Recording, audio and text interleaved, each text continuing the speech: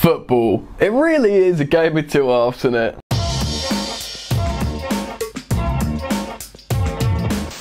What's going on, everyone? Welcome back to Football Therapy with me, your host Jan, and welcome to the match review of Chelsea's 2-0 win against Nottingham Forest at home in the FA Cup. Players wearing this delicious kit. Quick shout out to how magnificent the Chelsea players did look out there in the throwback 70s kit. They looked a lot better than me, but you know, it's not hard when you're a professional athlete.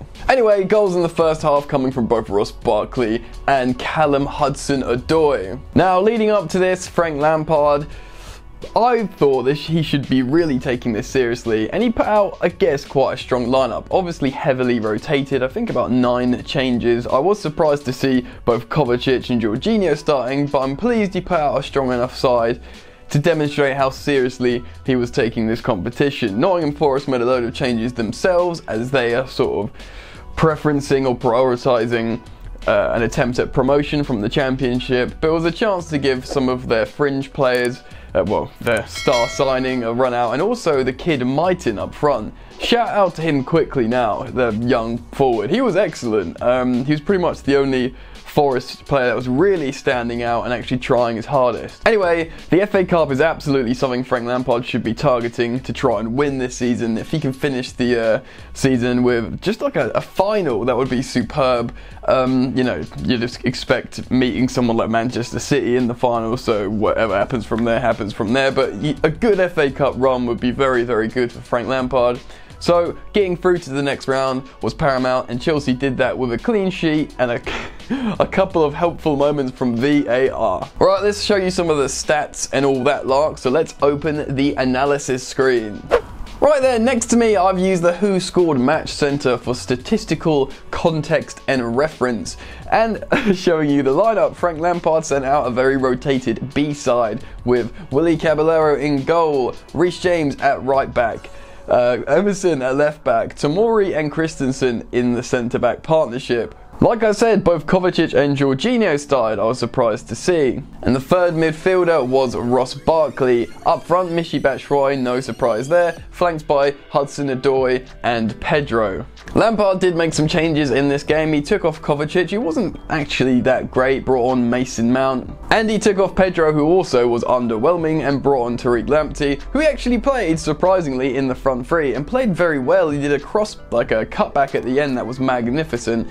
Very nimble little player, and I could see him playing in the front three, Lamptey, which is exciting and an interesting prospect. Really, this was a game of two halves though. Chelsea were really good in the first half, and absolutely the two standout players for Chelsea were on the right flank, and that was Reece James and Callum Hudson-Odoi. Callum Hudson-Odoi obviously getting the early goal, but his shot deflected or blocked was how Ross Barkley scored his goal and Chelsea's second. And right at the end, Hudson-Odoi forced an excellent save. To be honest, he probably should have had a couple of goals and a couple of assists in this game. I think Chelsea had their foot off the gas for the majority of the game, certainly for what looked like the entirety of the second half. Nottingham Forest offered absolutely nothing in the first half. It was complete Chelsea dominance. It was the Reece James show, putting in magnificent cross or pass after pass after pass after cross, putting loads of chances on Michy Batshuayi's head, chest, boot or whatever, but he was abysmal in this game. We'll go through player performances a little bit more in better detail in just a moment. Chelsea had a penalty overruled in their favour for what was a really soft, or what would have been a really soft penalty against Fikayo Tomori. You see him given, but to me, he got the ball and it would have been a really soft penalty to concede. But there was a marginal offside prior to that. Chelsea also conceded in the second half. That was ruled offside by VAR. Again, it was marginal, but this is what they do. They get the little lines out, don't they? But poor set-piece defending on that goal as per usual for the Blues. Right, I hope you've had a look at the statistics. I just wanted to bring it up so you could read it in. But let's get rid of the analysis screen and talk about the players. Right, firstly, Willy Caballero made a couple of saves, decent. He's always decent. You'd back him to maybe even save that penalty if indeed Chelsea did concede it. Emerson was okay at left back. He had a chance where he took a shot on and really he should be hitting the target and he blazed it wide near the end. Not really properly testing opposition, but he was okay. Both centre-backs were decent. Tomori had good moments.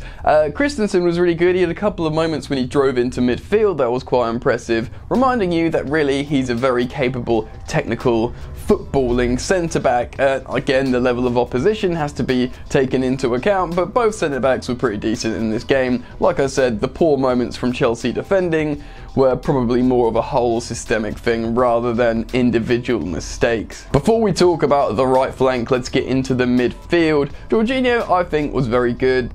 Probably not on his A game, didn't need to be. Certainly a lot better than Kovacic. Kovacic has looked off. When he came on as a sub last game, or last time out, he looked really, really bad against Brighton. And this game, to be honest, he only had a couple of half decent moments, and for me, he was rather underwhelming before he came off. So yeah, Jorginho was good enough for me. Mason Mount came on, didn't really get a chance to do anything. Obviously getting a lot of stick from the Nottingham Forest fans because he played for Derby last season, but really he didn't get a chance to demonstrate anything. Pedro, again, underwhelming. I think he had a couple of good moments in the first perhaps 50 minutes of the game.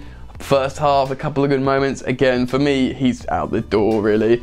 He can really do a job somewhere else, but for Chelsea, I think Pedro Rodriguez's time is done. Rather underwhelming for me. Tariq Lamptey came on, looked very, very good, played in the front three rather surprisingly, and to be honest, the kid looks very, very promising. He just looks so tiny. He does look like your mate's little brother who's just, you know, but really he's like 19, but he looks so small. Regardless, the pace of the game and even the physicality of the game doesn't seem to bother him. Jody Morris believes in him, so does Joe Edwards, and therefore Frank Lampard believes in him. And if he can play anywhere along that right flank, and indeed the front three, doing cutbacks for the midfielders and strikers, very, very good, and he was positive in this game. Now, Michy Batshuayi, he was jank. I think I understand why Frank Lampard gave him the whole game, because he's probably thinking of, do I keep Michy? I reckon he's gonna ship out Giroud regardless this month, so what's the point in getting him injured by playing him?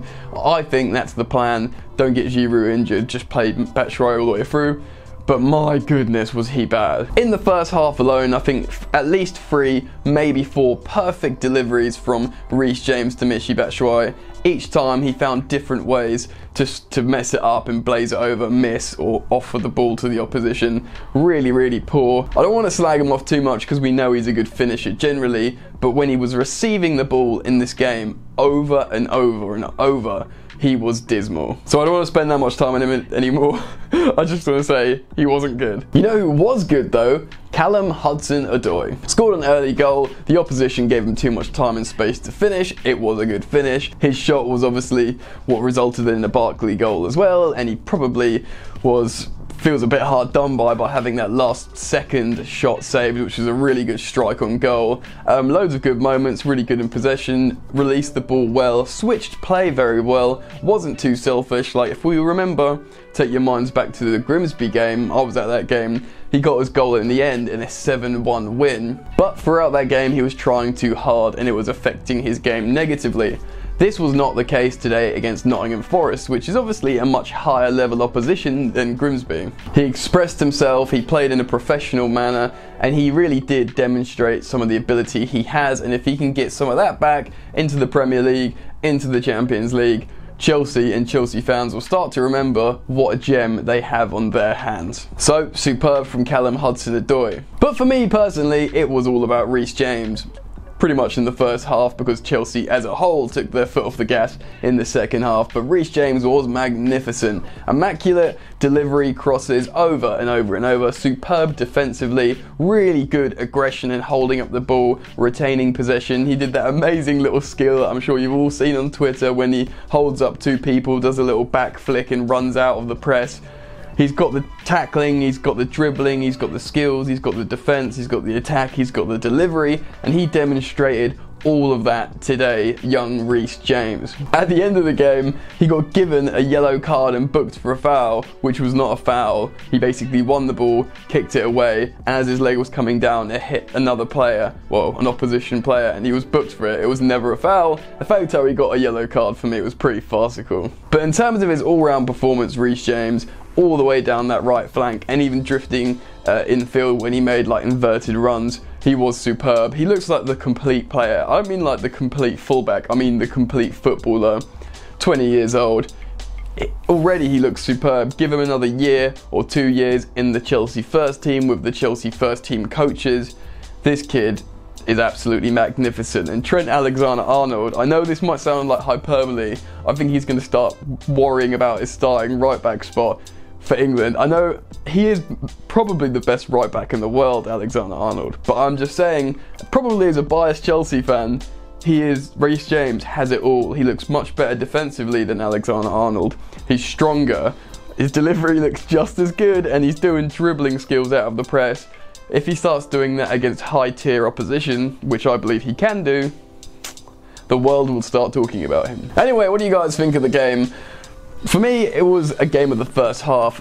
Frank, I think, will be a little bit annoyed of how Chelsea didn't really bury the game, but to be honest, he'll probably just be happy. It's over, no injuries, move on, clean sheet. VAR helped him out a little bit, but let me know your thoughts, get down in the comment section below. If you've enjoyed today's match review, please make sure that you like the video and subscribe if you're new.